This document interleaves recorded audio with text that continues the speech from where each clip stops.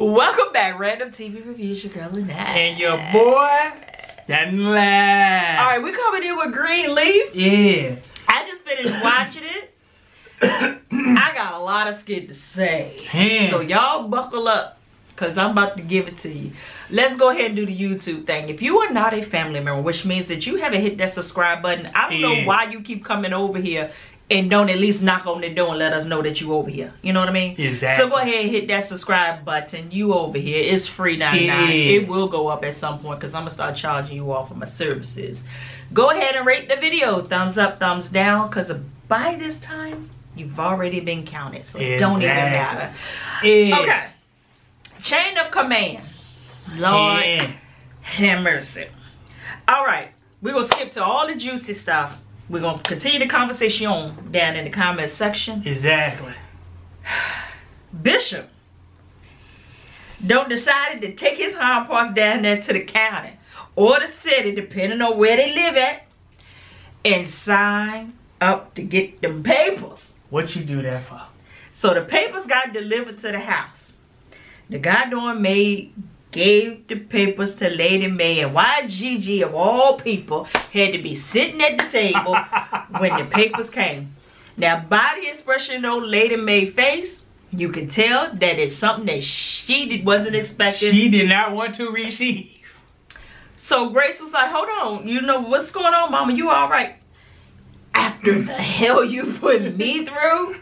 You better be glad you're family. That's the only reason you still in this house. I'm surprised she didn't blame her for getting the goddamn papers.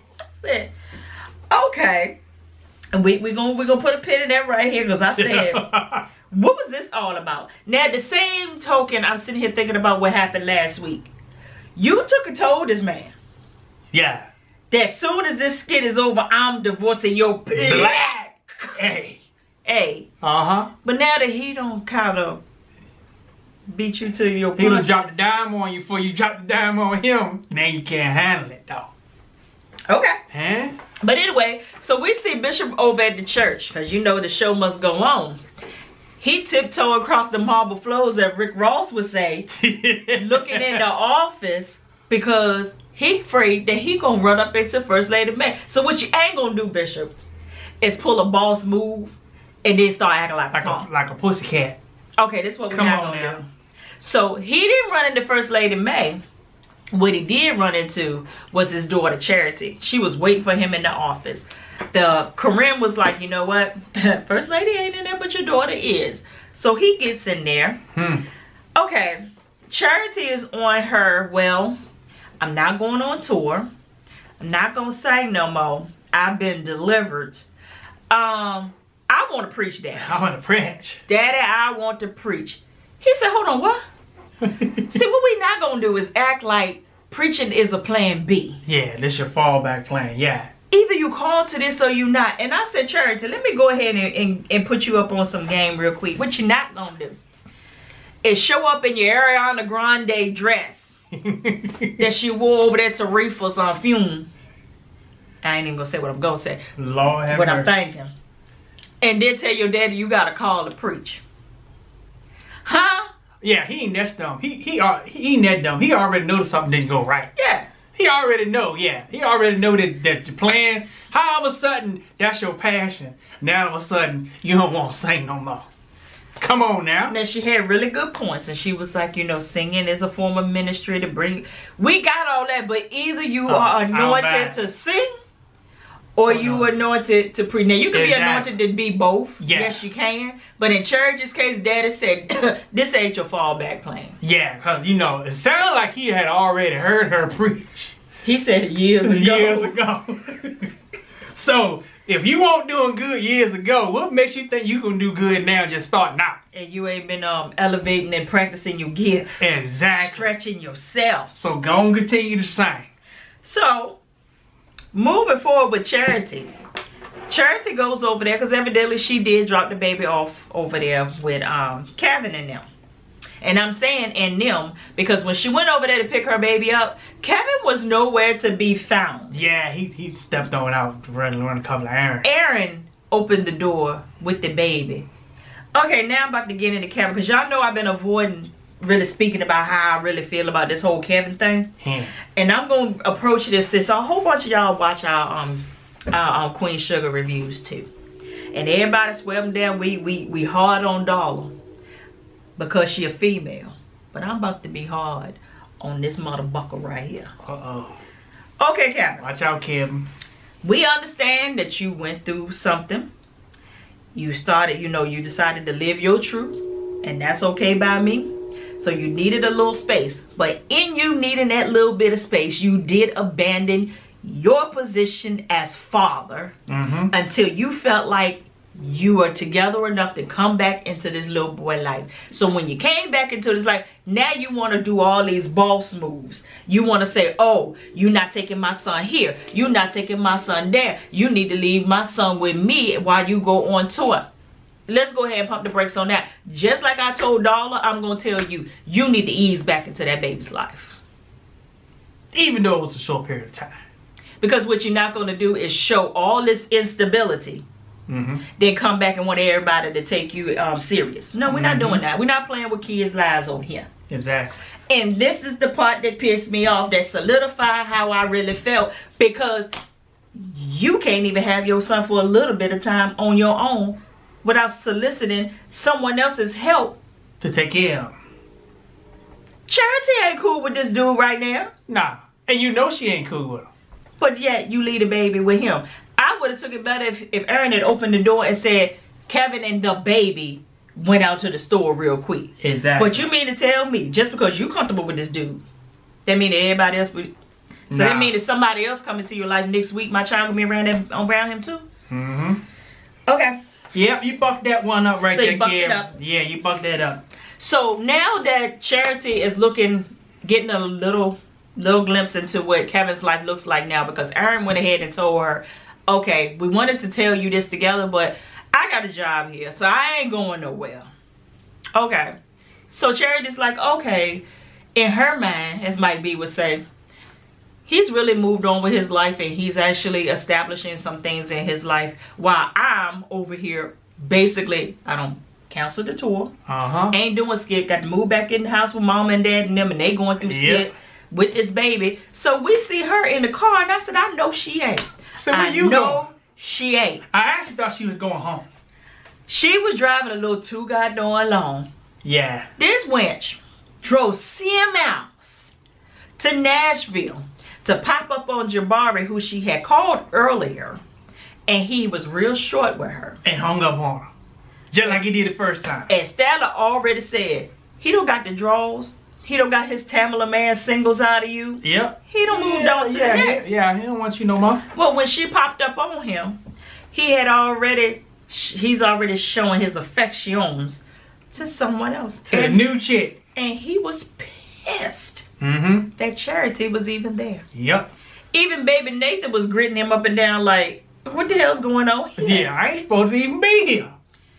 Jabari basically told her, look, this chick over here, she has a contract with me now, so this is what I need to deal with. That's something that you didn't do. You bailed out on me. Yeah. I don't want you here. You need to go home. And she was sitting there begging this man for her position, not only in his life, but her position back in his life. On the choir, in the group. He told her to go home, and she was like, they don't want me there either. He said, well, I don't want you here either. It's like, oh. I tried to tell you. Tried to tell you. He wouldn't listen. Kevin 2.0. Yeah, he did not want you. You jumped from the pot to the frying pan. He just needed your gift. Work you off a little piece every now and then. And then you wouldn't come through what he needed you for. He threw you down the lake. He threw you away. Just like they did Moses. Sent him on down the river. Send you on the river back to your mom and your daddy. Yep. So, at some point we saw that Bishop had ran into Gigi. Gigi had let Bishop know, basically, what you sent was delivered. Because mama got something at the table this morning, went crazy, ran up out the house, and I ain't seen her since. Okay, so now he knows that she got what he sent for her. Okay. Yep. So then we see First Lady. she's over there speaking to an attorney, basically telling the attorney, my husband is a preacher. He has a flock of 4,000. He slept with my sister multiple times. You know, she's selling the story, right? Yeah, she ain't talking nothing what she did. No. Nah. Said that he got this girl half her age and all she want was due to her. Then asked the attorney, are you a Christian? She said no. You gonna be glad I ain't one out there. And you gonna be glad I'm not after I'm done with him. But she said, let me go ahead and give you this warning here. So First Lady thought she knew what this lady was going to say to her, but she wasn't ready for what she was about to say to her. And it's funny, I told Stanley I just had a conversation with the First Lady last night, and she basically told me the same skit that the lawyer just told. And she was like, baby, it's some skit. She said, listen, all First Ladies think that they want what's due to them, but they're not going to get what's due to them. Because once the pastor is done with you, it's over for you. Party's over. Party's over. Cinderella. She called her Cinderella. All those people that you held their hand, prayed with them, held their babies down, went to the hospital, visit their mama, ate food from their table, they no longer gonna buck with you no more. Nope. So, are you ready for this or no? And that's exactly what that First Lady had told me last night. She was like, after all these people I done nurtured, don't cried with, been there with, had one-on-one talks with, don't know nothing buck with me. I said, well, God doing. Yeah. That's messed up. That's messed up. Yeah. That's the truth. Whew. I said, okay, First Lady, I don't know if you were ready for this. And evidently she wasn't ready for this, because the next thing we know, First Lady ended up at this Jew joint. And at first I said, is she going to look for Mavis? That's what I thought, but I remember that Mavis don't got that place no more. I knew she had that place no more, but that looked like a Mavis-esque place. Like, okay. Like somewhere that she could be doing some covers. Oh, okay. Getting her Cressette Michelle on or something like that. But no, she gets in there because she is ready to get blind lit. Yeah. Every day we lit. You be talking skit. Remember, I was broke and you be getting rich. First Lady asked the bartender, hey, I don't even know what the drink was, because they stopped selling and serving. Oh, I know what it was. What was it? It was some Christmas brown liquor with some nutmeg in it. They stopped serving those after Jesus went to the cross. He said, I ain't made one of them in years. He said he ain't made near one of them since the crucifixion. And he said, I like a woman that knows what she wants, because you even know how to make it. Basically, he said, thank you for telling me how to make it, because I don't know how to make that skit. Man, she was throwing them bastards back, boy, one after another. Back. And the whole thing, I was like, hangover. And I was like, First Lady, how you gonna get home? Yeah. Like, what is really happening? I mean, she at the table having a good old time all to herself. She'd have ordered her, it looked like a fish plate. Yep. Don't invited some ladies over there to talk smack with her too. And then this is when we actually get to hear a little bit of First Lady's backstory. Yeah. Her and Maxine Patterson, they were supposed to go to Howard University to study, go to the School of Divinity. And the day before they were gonna go, they sat at that bar, basically got drunk before they get in line to the Lord. And she decided to stay back, because she was in love with James, Bishop Lester Wallace. And Maxine went on up there to a thing, and she became this big preacher that everybody knows. And basically First Lady was like, I put my life on hold for love. And now that that's dissolving, what do I have other than living the dream or pushing the dream that someone else had? I said, ooh. Sound a little bit like Hollywood, huh? Yeah. Sounds just like Hollywood. Put your dreams on hold so you can help somebody else out. But at the same time, it still seemed like she still got something what she want. The bishop did give her a good life. Even though you was messing around with Lionel. But he still made sure you had some money in your pocket, made sure you look good, gave you a nice house, Yeah, it wasn't without benefits. Yeah, so it came with some benefits. But I guess at the end of the day, if you ain't living your dream, you still dying. Even though you got it all. So First Lady, she's so drunk. I said, thank you for having a responsible person in this goddamn scene right here. Because she told the guy, she said, that little hotel over there, how is it? Because I don't do bugs. He said, it ain't gonna be quite to your standards, but at least it's clean. It's clean. So she went ahead and got her room over there. But she had called Sophia, because remember, she was supposed to have dinner with Sophia that same night. Called Sophia, talked to her, but Bishop is over at the house. She hung the hell up on Bishop. He trying to talk to her, but he trying to play it off so that Sophia don't know that grandma don't hung up on my granddaddy over here. Well, you know, I actually thought old bartender was gonna try to roll up on old Sister Maid out. I thought something was gonna happen to her while she was drunk like that. Yeah, I thought he was gonna try to sneak up over that hotel and knock on the door. Well, who'd have said did? We didn't see the whole scene. Yeah. But she went over there to that hotel. The TV still had a butt on it. I said, okay, First Lady. And she ain't had no hangover the next morning either. Yeah, because she was there all face all made up. She was ready to go. I said, uh-oh. She ready to go. She ready for war now. Yeah, she ready to go confront the bishop now. Well, come find out in between this time, Bishop rolled over there at Jacob's and told Jacob. Was he at the church? Yeah, over at the church. Yeah, the church. Told Jacob, listen, I know what kind of woman your mother is. So I felt like in order to get her out of her bullheaded ways, I had to reach down way deep and do something that was going to get her attention. But I bucked up. Yeah. I filed for divorce. And Jacob was like, you did what? You did what? And he knows at this point, I don't buck this up.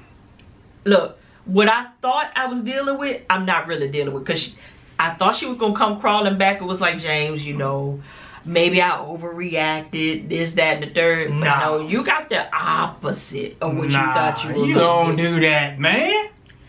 You don't play with no black women like that. I said, it's so funny to me how this season, everybody going to Jacob to kind of talk about their problem, fix their problem. Yeah, back then they didn't want them. Now they hot. Now they all on it. Yeah. Okay. So, Keisha Cole Skank. Let's talk about her. She went ahead and let Jacob know, listen, there has been some money coming up short in the offerings on First Shift. And I have a list of names of all the ushers that's been on First Shift. I say, oh. And basically, without saying, your daughter's on every one of them shifts that the money been coming up missing. And the first thing I was like, well, I only saw her still once. So, okay, you know, there could have been a fluke in the numbers or whatnot. Yeah. Well, come find out, Dora, the weed explorer. But see, Zora, the weed explorer. See, she one of them stupid thieves here, right? Yeah. How you gonna slit open the envelope and put it back in the bucket? At least take the loose bill like we see you do the first time. Exactly. Take the whole envelope if you gonna steal it. God darn it. I ain't trying to tell nobody to go to church and they ain't co-signing stealing money out the offering plate. But if you decide to do it, do it right. Do it right, that it won't lead back to you. Well, Jacob told Clarissa about it. Was like, you know, I think Zora is stealing the money. And she was like, nah. She having a hard time, but a thief, that ain't who our daughter is, man. Cut the skit. This ain't, nah. Nah, she might be crazy, but she ain't a Judas, man. So, this is what Jacob decided to do. And I'm glad that he did it, because it shows you something. That sometimes you just got to let the guilty party reveal themselves. So he had a meeting with all of the ushers, and he was telling them how good of a job that they were doing, you know, how he appreciated everything they did. And he said, don't think for a second, I don't see what you're doing. The whole time Zora's like this. Mm-hmm. Yep. Even when they said amen, she couldn't even say it. He was like, she was like, amen. Got you. Uh-huh. He came home later on that night and went through all of her skit. And she was talking about, make him stop going through my stuff, like your stuff. I don't see you paying no bills around there. You already had the door lock and he told you don't have the door lock. I thought he was gonna break the door off the hinges, boy. He found that money and he was like, you like doing that? You lied to me. I said, that came from a place. Yeah, he was hurt.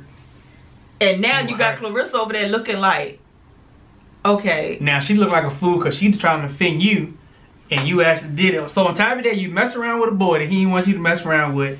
They end up punching you and smacking you around. And now you come to the church and stole money. And stole their money. I mean, but what's still playing for this money? Because I know at first she was trying to get what's the child name? Gigi daughter. She probably trying to save some money to move away with that fool. Well, we know he ain't coming back because he on another show. Yeah. So So I'm like, okay, what you gonna do with this money, or do you just? And then on top of that, that make him look bad. You the new pastor at the church, and now your daughter is stealing right straight out the gate. Now we ain't gonna say nothing about the PK, because I hate when people say PK kids are the worst kids. They really not. They just have a whole bunch of eyes on them, calculating every goddamn thing they do. Yeah. Their kids ain't no worse than anybody else's kids. Let's go ahead and keep it on it. Yeah. They just ain't accountable. Yeah, because most kids I used to steal when I was her age too. So. Yeah, them kids do everything that everybody else's kids do. It's just that when they do it, they got 1,000. Now I ain't steal from the church. Steal it, steal it. I ain't steal from the Lord. But you did, because everything in the earth is his. But I gotta admit, we used to go pull up at the church and drink and smoke. I'm at the church. Right in the church parking lot, back right on up in there. That was messed up. But then when you go past the grave site, you turn your music down. What kind of bullshit is that? Yeah, it didn't make no sense. Alright. So Coochie Cross, Lord have mercy. Come to find out, this whole IRS bullshit don't came back into effect because she pulled the strings on it. Yep. She got that stuff reopened. Now we got Keisha Cole Skank. Was like, hold on. You got what you wanted out of this. Whatever that was. You doing a little bit too much. Like, do you even care about your soul? She was like, I'll sleep around with T.I. I'll mess around with Bobby Brown. I'll do all them kind of things. But you messing around with the Lord right now. You need to get your soul right. And I was like, okay, so you're not really down like we think you are. And she said, I'm saved for real. Coochie Cross was like, listen, I'm saved for real today. Today. Coochie Cross was like, this man killed my daddy, your father-in-law, my brother's father. For a check. What we not gonna do? But he didn't mean it though. It was a mistake. But he still burnt the man up. But he didn't know the man was down in the basement cleaning though. He didn't know. But he still burnt up a church. Yeah, he did. Yeah. He burnt up a whole church. Yeah. Not a piece of the church. The whole church. The whole church. Yeah, he was making a burnt offering to the Lord. See. Oh, he got it. Yeah. I ain't talking about their daddy. I'm talking about the church. I know. Yeah. He just threw him in for extra. Man, that was messed up. That's messed up. So I guess they more mad because he held it from him and didn't tell him. So Coochie Cross was like, I'm not letting up until basically I feel like he has paid the price of everything that's going down, and I ain't even gonna stop. We got this little he said this little yellow thing so up in there too. Then we gonna get her too. I said, well, man, no, y'all better get Sophia out of here. But I'm confused that she was sitting there and sent that lady to give freaking Gigi a $50,000 check. Is that gonna bounce? Is that a rubber check? And then Gigi pissing me off because she's Tommy on Power. She just running her mouth and telling Darius everything, and none of us trust Darius. Nope. I don't know. All right, so First Lady decided, okay, after she done had her a night of drunkenness, slept over there at the Southside Inn Hotel. She came to church and picked the pieces back up. Told Corinne that she needed the private jet to take her to Atlanta and bring her back the same night. I said, okay, well, she just gonna go on a day trip, okay. Well, come find out she gonna go visit her friend, the big televangelist, okay? Hey. But First Lady decided to stop by the office and see old Bishop Lester Wallace. And he in there, he looked real shook of them. And I said, okay, it's time to face the music. What's going on? And he told her, he said, man, I made a huge mistake. I just made a really bad decision. She said, you know what? Go ahead and stop you right there. I'm grateful. I am grateful that you did something like this, because I can forgive you for this. But what I can't do is forgive myself for putting my dreams and my calling on hold to follow behind a man and the calling that he said that God gave him, and pushing your vision instead of following my own. So for that, I will have to forgive myself for. So basically, she told him, adios, motherfucker, and I'm out. That sounds good and everything, but I don't believe that's the whole truth. Nothing but the truth. Hope help me God. Let me tell you. That's that woman game, man. Let me tell you what the real game is right here. All right. she know that ninja owed the IRS $1 million. So she know he about ready to lose all of that. They gonna come in for the house. They gonna come in for the check. all the little bit of money that's in it. No, see, her name ain't on none of that stuff. Tell you, his name is on all that stuff. Let me tell you. When he tell her, said if you leave, you can't take nothing with you. Remember he told her that? I did tell her. So that means his name is on everything. So she getting out of Dodge before all the skit go down, so that she can start rebuilding her life without the IRS tapping into her stuff, because she can get that divorce done before all that stuff be like, we ain't even married no more, so you can't get nothing from me. So they gonna do a Nene Leakes and Greg Leakes? Yep. So they can't touch none of the Because we already know the FBI is coming to the church, because we already seen that preview. Yeah, we seen it. But then we see the preview of her at some church with her hands up like this, so I don't know if that was Calvary. I think it was Calvary. I don't know what happened, so. She went up there talked to the televangelist and she told her how to take over the church. We know how this works. So you gotta remember that, Gigi's man told her that, Calvary's names at the top of the IRS list for pastors that owe money to the IRS. Got somebody on the inside they paying fees to. Try to tell y'all. Yeah. We try to put I just hope it ain't your pastor on that list. Straight from the VA. The dirty, dirty South.